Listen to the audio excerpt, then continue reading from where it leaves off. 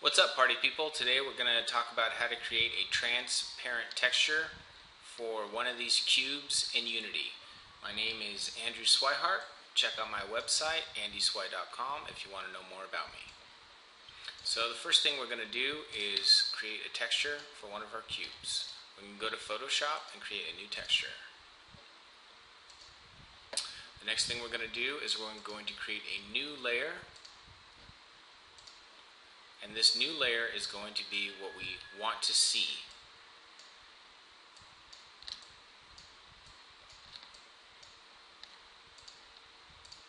The old layer behind it we're going to delete.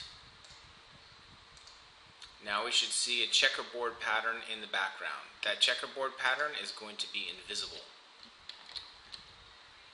Save this as a Photoshop file.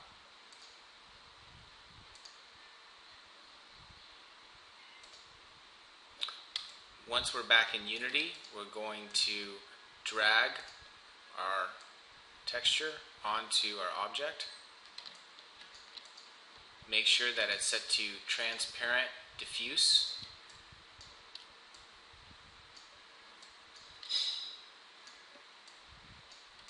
And voila, we have a transparent texture. If you want to know more about me, once again, check out my website at andyswy.com.